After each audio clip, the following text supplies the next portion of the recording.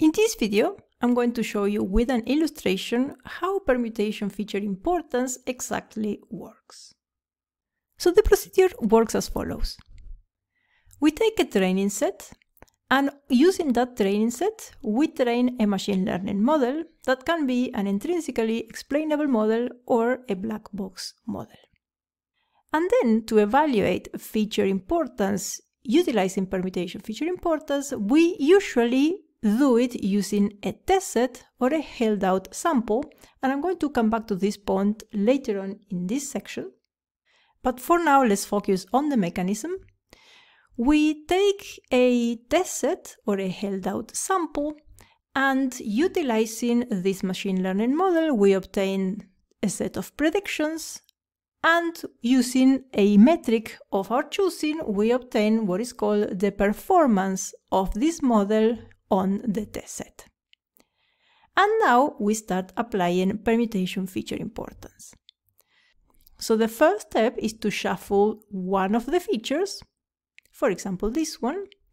Then using the same machine learning model, but now this test set with one of the features shuffled, we obtain predictions, and with that prediction, we obtain a measure of performance utilizing the same metric that in the previous slide. And if the feature was important, there's going to be a gap or a difference between the model performance utilizing the raw test set and the performance obtained with the shuffled feature. And this drop in performance constitutes the permutation importance of this particular feature. Then we take the test set again and we shuffle the second feature. Note that the first feature now is back in the correct order. And utilizing this dataset, we obtain the predictions with the same machine learning model. This will return a value of performance.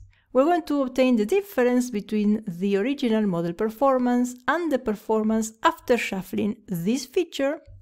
And this drop is going to constitute the importance of the second feature. Then we move on to shuffle the third feature, and we repeat the procedure. We use the model to obtain predictions, we obtain the performance, we calculate the drop, which constitutes the importance of this third feature, and finally we do the same for the final feature. Now, if we were just interpreting these models globally, this is exactly what we need. The drop in performance that was obtained after shuffling each one of the features. And the higher this performance drop, intuitively, the more important this feature is. So this is as far as interpretation goes. If we wanted to move on and select features, then we would select the top ranking features. And we can do this by selecting the top percentile of features, or the top X number of features, or those features that induced a drop in performance above a certain threshold. These are some arbitrary values that we need to figure out ourselves. So this is how permutation feature importance goes.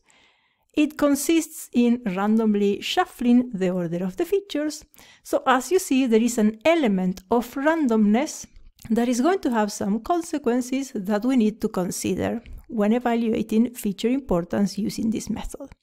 So in the next video, I'm going to talk a little bit more about the randomness and how we can accommodate it. So see you there.